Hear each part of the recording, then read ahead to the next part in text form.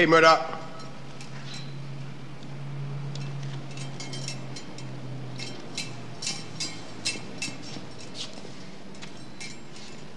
You had the last ship in this cab, right?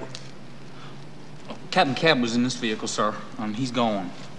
But in his absence, let me explain.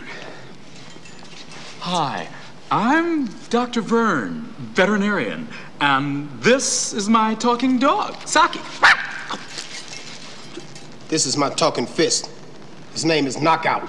Do you want to hear Knockout speak? No. All right, we're gonna be sharing this cab. But I don't like paper wrappers in my cab.